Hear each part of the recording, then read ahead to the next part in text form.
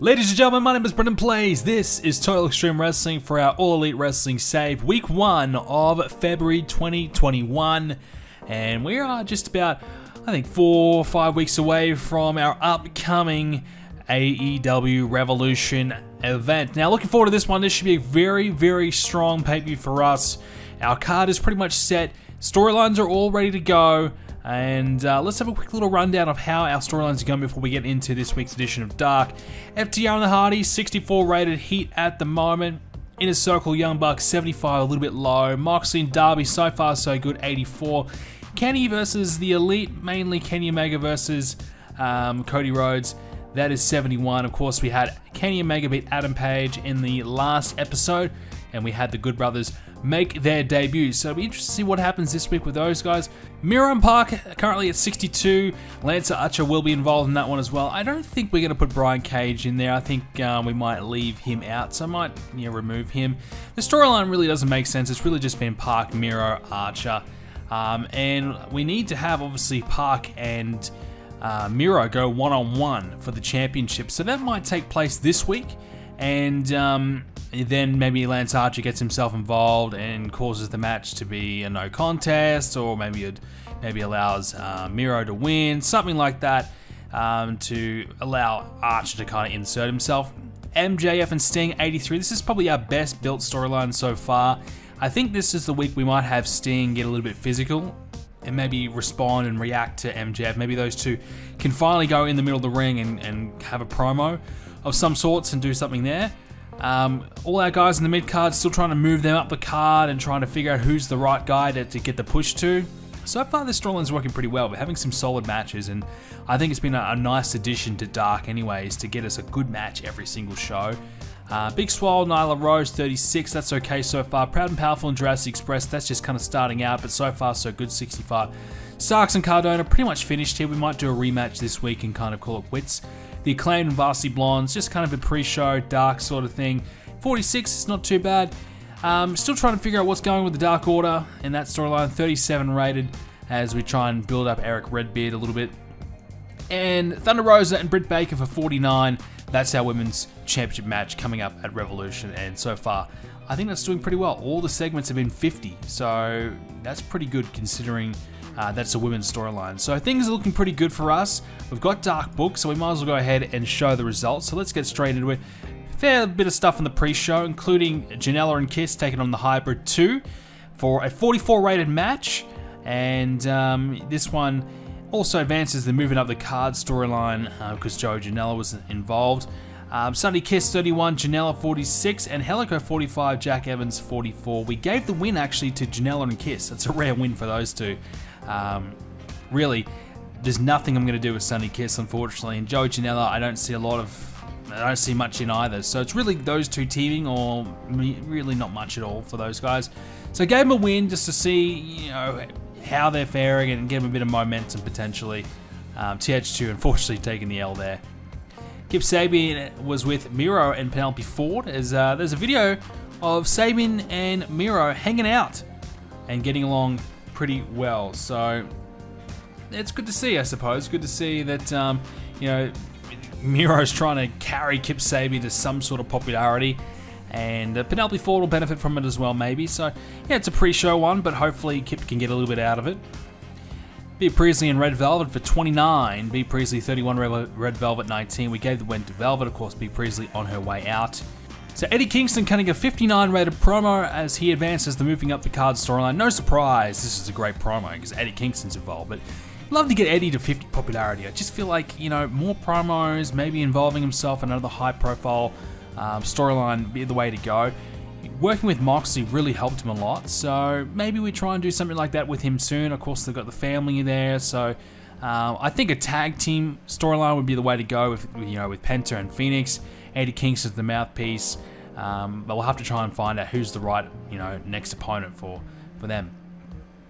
Priscilla Kelly and Tay Conti for 34. Priscilla 36, Tay Conti 23. Tay Conti got the win. Of course, Priscilla on her way out as well, trying to get Tay Conti a bit of popularity.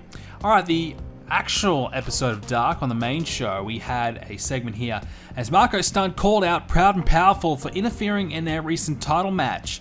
he got beaten down and was laughed at until Jungle Boy and Luchasaurus came out and ran Santana and Ortiz off. So Marco Stunt in the ring by himself, calling out Proud and Powerful. Just a bad move, you know. Those two guys, they're thugs, they're going to come out and beat him down, and they did. Luchasaurus and Jungle Boy were a little bit too late. The damage had been done. Marco Stunt getting hurt here. 55 rated segments, so pretty good. You know, considering, you know, it's not a match, it's more of a segment. You know, I think that works out quite well. I'm not too phased by that one. Yeah, lose the storyline heat, but considering that, you know, the storyline heat was really high because their interaction with the Inner Circle, the Young Bucks. This is probably more where the storyline should be at, and 55 is pretty good. Riho has a hype video return hype video, let's call it that. So Riho, I think, is coming back to AEW in real life. Yay, can't wait for that. So I figured we better, you know, bring her back here. So Riho on her way back. Now look, I say that, you know, as a dick, but look, Riho could actually bring quite a bit to our women's division, considering that it's pretty weak at the moment. Fresh matchups, someone who can probably get a good in-ring performance, I'd say. It's been so long since we used her that I don't quite remember what she would perform at, but at least probably around 40 plus. And that's pretty valuable at this stage. So let's hope Riho can come back and succeed. Eric Redbeard defeated Michael Nakazawa in a 5-minute match. Redbeard 48, Nakazawa 27. Only a 27 match, so it's a little disappointing. I suppose being a squash match, like I said, squash matches just aren't really responding very well, and it doesn't matter who we put in it. If it's Lance Archer, Brian Cage, it just doesn't matter. It's just not really working. So no exception to the rule here for Redbeard, unfortunately. 48 from him, but still just a 27 match. Awesome Kong and Britt Baker in the ring, and they beat down a local wrestler. So a bit of like, sort of like a match, but really just before the match could even begin, Awesome Kong just beats her down, and Britt Baker gets on the mic and brags about how she's untouchable thanks to Awesome Kong watching her back. So 45 for this one. And of course, this one is directed towards Thunder Rosa, advancing that storyline. Tony Schiavone's with the Hardys for a 68 rated segment here, as he interviews the Hardys about their return as a team and about a match with FTR. So 68 rated here, advancing the FTR and Hardy Boys storyline, which is good. Tony Schiavone didn't really perform that well though, so a bit of a sit-down interview here with the Hardys. Good opportunity to utilize some extra time here on Dark for a promo segments here. So I think it was a good idea. It does certainly help. We haven't had a lot of success so far with the FTR and Hardy Boys storyline, so this is a good step in the right direction. The Acclaim took on the Lucha Brothers for 55, advancing the Acclaimed and Varsity Blonde storyline, thanks to Brian Pillman Jr. getting himself involved and costing Max Caster the match.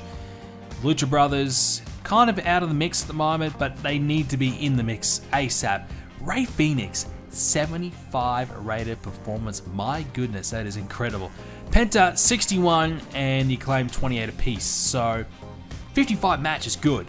And that's why the Acclaimed and Varsity Blonde storyline is really good at the moment, because it's been back and forth. They've been using some top tag teams to help boost the storyline. And look, Lucha Brothers, we just talked about it a moment ago with Eddie Kingston. You know, they are ready to go as probably main event guys. Ray Phoenix, we just used him in a main event slot. Well, he could stay there, quite realistically. They just need some people to work with at the moment. They don't really have that luxury, but soon I'm sure we'll find a high-profile situation for these guys to get themselves involved in.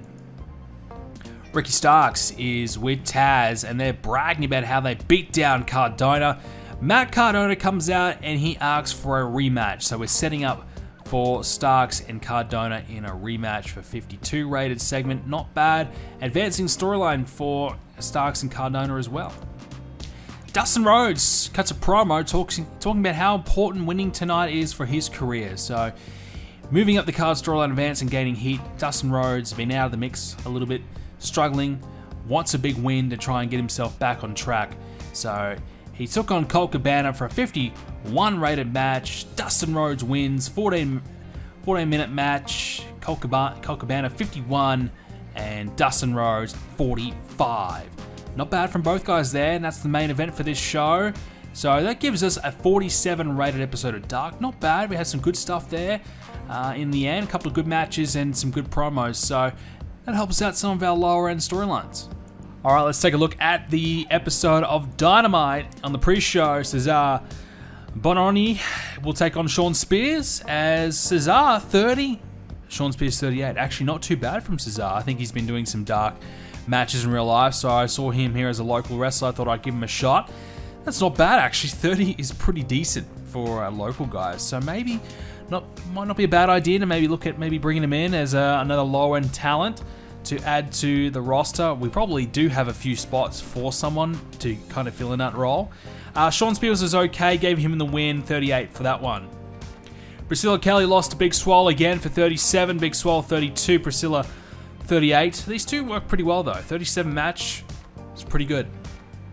We had a big 8-man tag with the Dark Order taking on the Initiative and Janela and Kiss for 44. Eric Redbeard and Joey Janela the best in the match, 49 apiece. We gave the win to the Dark Order. So, bit of a match here with the Dark Order getting a chance to get in the ring with Redbeard and kind of follow his direction and see how they kind of compete with him as their leader. So far, they haven't teamed with him yet, so a chance for them to kind of mingle in with him. And not too bad, 44 in the end.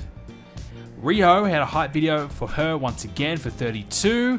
Just trying to, build a bit of hype for Rio. Trying to get people interested in her. Might get myself interested in seeing her back.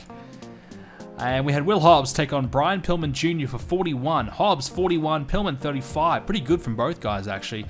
We haven't forgotten about Will Hobbs. He's not in a storyline at the moment. He's in a tricky period where he just doesn't have enough popularity to kind of be in the mix yet. So trying to get him some wins, just trying to keep him active, trying to keep him out there. 41 in ring though from him is pretty good. If he can keep going in that direction where he gets 40, 45, 50 at some point, he'll be valuable for us. Okay, we open up the show with Anderson Gallows and Omega with Don Callis for 60. Yeah, this one didn't quite hit as well as we would have liked. Kenny Omega's in the ring, calls his group the New Elite, and challenges Cody Rhodes to a match. So, yeah, this one a bit flat. I suppose having Anderson Gallows in there, maybe that brought things down a little bit. Don Callis, he was on the mic as well. Maybe we should just have Kenny Omega do all the talking and be the central focus of this segment perhaps. But, hey, look, we tried something different. We tried to get Anderson Gallows out there as well to get them established. So maybe we'll have a rethink of how we go about it for next time. We had Anderson Gallows in the ring, though, as a team for their AEW debut. So Anderson 49, Gallows 51. They took on the Gun Club, who got 46 and 23. We had Don Callis managing Anderson and Gallows, and looks like Anderson and Callis don't have much chemistry there, so we'll have to rethink that. But looks like Gallows and Callis should be okay, so that's fine. 49 rated match. Looks like Anderson and Gallows have got about mid-40s popularity. They should be performing around 50, so that's okay. Nothing special. But, there should be a decent team for us. MJF demands that Sting meet him in the ring tonight. 74 rated. Not as good as a usual MJF promo, but still pretty good. So, we're going to have Sting and MJF do something big in our main event slot here tonight. Lance Archer says that, he and Jake say that they'll be watching the main event very closely. So, our main event tonight will be Park and Miro for the TNT title. Darby Allin took on Matt Sydal in a 60 rated match. Darby 63, Sydal 47. We had this as a high spots match actually, so we try to have this one a bit gimmicky. These guys just bounce around and do everything it takes to have a good, quick, high quality match, and I think they delivered. 60 rated is pretty good. So Darby Allin gets another win to continue his momentum boost. We had the Inner Circle cutting a promo on their rivals, the Young Bucks, and of course, Jurassic Express. We had Santana and Ortiz talking in this segment, as well as Guevara and Jericho, so we had everyone in the Inner Circle involved. So that's probably why the segment was brought down a little bit, but I wanted to have, I didn't want to, just have Proud and Powerful stand there while Chris Jericho cuts a promo on Jurassic Express. We could have done that, it would still make sense, but I wanted them to get involved and get their mic skills going. And if it's a good segment, I want their popularity to increase as well. So, we took a risk. 68's not so great. We'll need to certainly have Inner Circle just have a promo on themselves, by themselves rather, with the Young Bucks to try and boost that storyline up. But, you know, it helps two storylines here a little bit, so not too bad. Nyla Rose defeated Bea Priestley in a 20 rated match. Quick little squash for Nyla, who got 41, Bea Priestley 29. We tried to get Nyla Rose a win here to boost the Big Swole storyline, who was watching ringside, but yeah, again, a domination squash match didn't really hit the mark. Heyman Adam Page says he's not finished with Kenny Omega and the Good Brothers, so Adam Page not done just yet. 75 rated promo, very good. That'll help the Kenny and Elite storyline after a pretty bad opening segment. FTR and SCU had a 66 rated match. Cash Wheeler 73, Dax 68, Daniels 55, Kazarian 51. Yeah, this is good. Both teams kind of worked really well together, put on a nice match. We had this as a steal of the show, so we tried to really get the most we could out of this, and I feel like we did. Cash Wheeler's gimmick's getting a bit stale as well, so we're going to fix that up.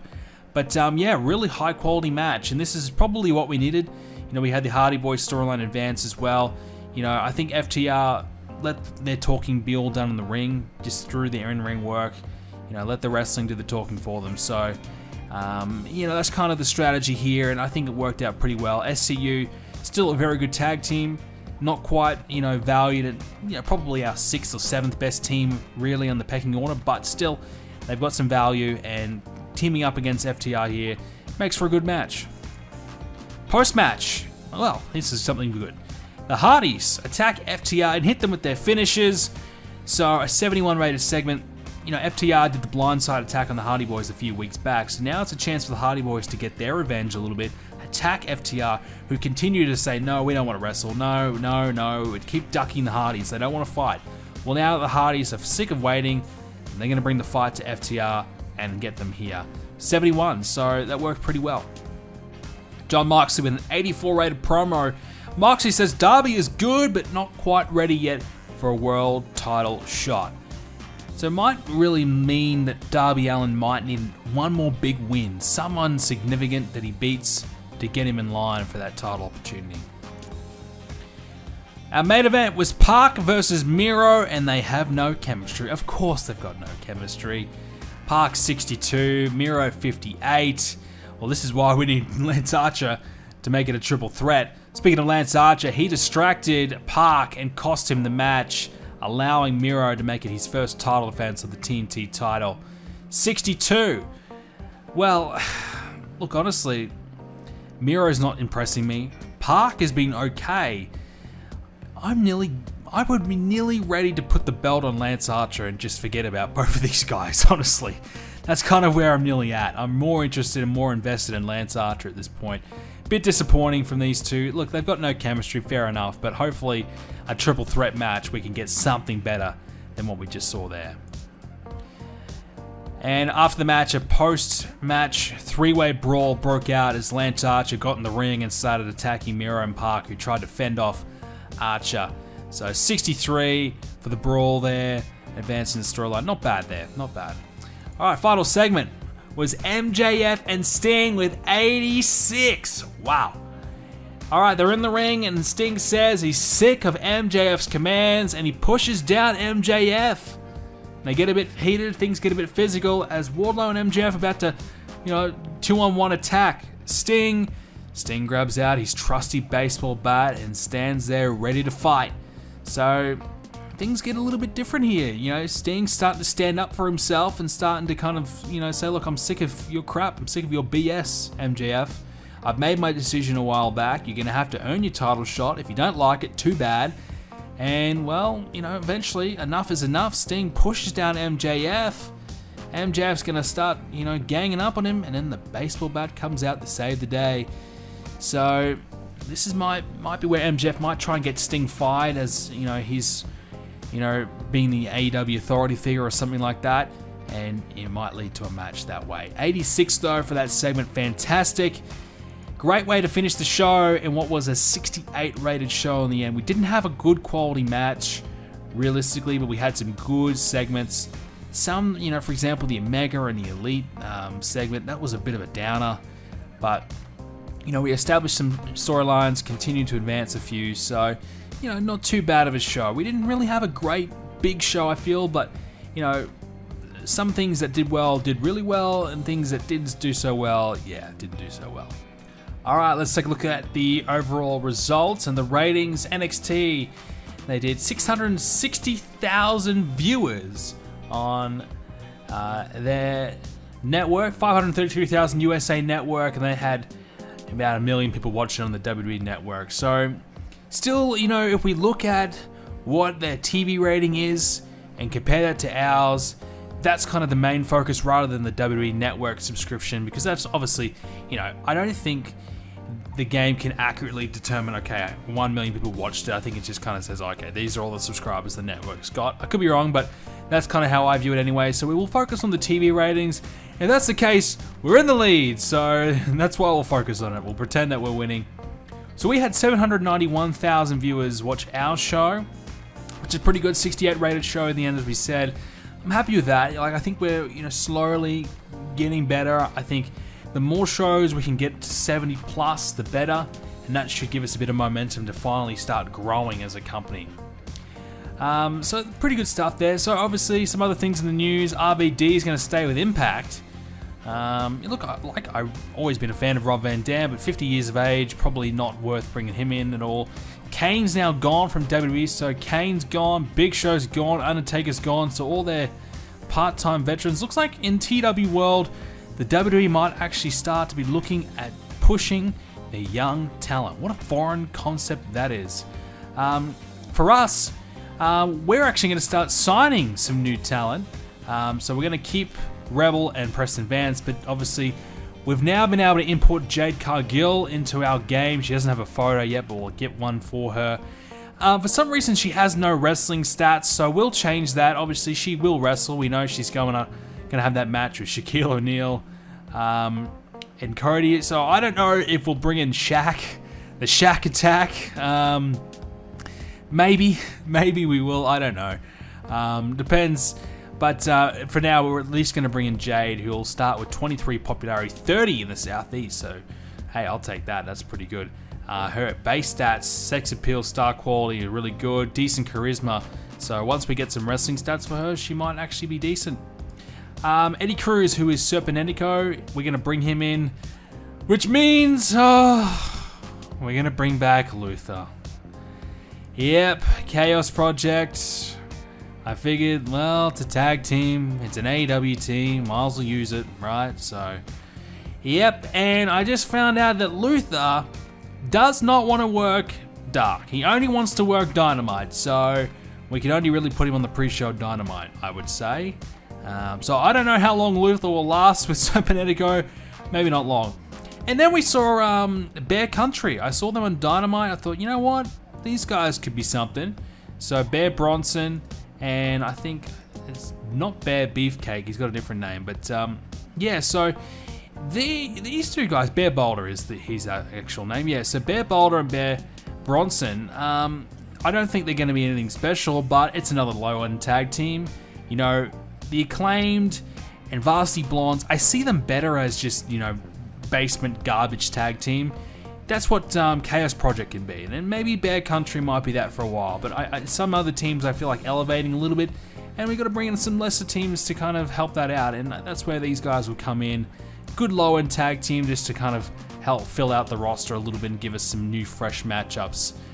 So I think that'll bring us some value. There might be some other guys we'll bring in. You know, obviously AEW Dark just has a stack of people. You know, we saw Cesar come in. And he had a match for us this week, and he was actually pretty decent. He's got 13 pop in the Southeast, and he had a 30 rated performance, which is surprisingly really good. We brought him in a while back to take on Dustin Rhodes, and he had 29 on that occasion as well. So, look, for his popularity, he's not too bad at all, actually. 77 star quality, so he could be something. So he's 34, so he's got a bit of time left in the tank. Might be worth thinking about, but nonetheless, let's go ahead and take a look at the popularity changes, see if we had any this week. So not too much movement from the top guys, but Matt Hardy now at 56 popularity, so he's starting to get back on track, which is good to see. Ortiz, 49 popularity now, which is pretty good. Santana at 47 in the Southeast. He's not too far off as well. Ray Phoenix, 52 pop, really good. So, a bit of movement there. Wardlow, 48. MJF's got 66 pop now. So, starting to see some change there, which is good. And then lower down the card as well. Not too much change down the lower end of the card, really, which is a little frustrating. I guess only some small things like Red Velvet going up to 16. Nothing really to talk about. We mentioned earlier on about Riho, how we're bringing her back. I want to take a look at her match results. Now, she's been pretty active in Japan, but I think she's only had one match with us in the history of the save. And that was against Anna Jay, and she performed at 45 on that occasion, which was obviously fantastic. So, yeah, that's pretty good. So when Riho comes back, she should be pretty valuable. Her popularity is at 32 in the Southeast, and hasn't changed. So sometimes when they get, when they're not used for so long, it can drop. But I guess she's been active enough in Japan that she hasn't had that happen to her, which is a relief. So I'd say we'll bring back Riho pretty soon. AEW in real life are doing a women's tournament, which is actually something I was probably thinking about doing after Revolution myself. So I guess we could just copy it and go with it, but I don't think we'll be bringing in the international talent like they're doing. A USA and Japan side of things, I think that's a cool idea. I think we probably just stick to our in-house talent, maybe an 8-woman tournament, maybe 16. I don't even think we have 16 women under contract, but might be worth thinking about as well. Obviously Miro's the TNT champion we spoke about earlier. Do we pull the trigger on Lance Archer and get the belt off Miro? So far, I'm not even sold on Miro in my TW save. He's not impressing me in real life, but even in TW, he hasn't really done that amazing. He's got 63 pop now, so there has been some improvement. He started at 59, so he is getting over. So we have to respect that. I just guess his match performances have been, okay. Low 60s, nothing too fancy. But in saying that, we talk about Park, 58 pop now for Park. He hasn't been that amazing either. I mean, he did have the 72 against Lance Archer, so I suppose, at New Year's Smash, he had a pretty solid match and kind of proved that he can deliver. But I think we're getting a little bit too much inconsistency from Park for my liking. So maybe it's just a bad matchup, Miro and Park, but hopefully those guys can recover. Because I think Miro, Park, and Archer, that's a pretty good mix for the TNT title. I like that. And I wouldn't be afraid of giving Archer the belt at this point. Okay, as we get ready to wrap things up, let's take a quick little look at our new signings. So we've got Bear Country, they're officially in. Bear Boulder and Bear Bronson. The most, probably, the best part of this team is probably their menace. 79 from Boulder, 75 from Bronson. So, they could be an intimidating tag team. We're getting them in as bay faces. Their default gimmick is a badass. We might stick with that. We might change that. I think probably should change it. It doesn't really make a lot of sense to be a low-end tag team and be a badass. So we might switch that up. We mentioned Jade Cargill before. Now she's got the picture. She's got the boss bitch gimmick. Probably would work. I think that's okay. As I said, we need to get her some in-ring stats. And we'll do that pretty soon. And Serpentetico, he now joins us as well. He'll be a heel with Luther. Serpentetico, no promo skills. Wrestling skills are very average. Very, very average. There's not a lot really going for him. And luckily for him, that works pretty well because there's absolutely nothing going for Luther. No offense to Luther, but he might be one of the absolute worst wrestlers I've ever come across in my life. One of the worst I've ever seen on national TV in my life. But here we are. We've got him back. Luther's back. Can't wait. He and Serpentetico, Chaos Project. Looking forward to it. It'll be good. If it's not good, that's too bad because they're back. And, look, as I said, we need tag teams and happy for them to kind of join the Dudleys as one of those really low-end tag teams that kind of lose all the time. We need those. It works. It's fine. So we'll see how they fare. And so we'll leave it at that, ladies and gentlemen. Thank you for joining us for this episode as we are just a few weeks away from Revolution. A few new signings. We'll unveil them in the next episode. Looking forward to seeing how it all goes down. Thanks for watching. I'll see you next time.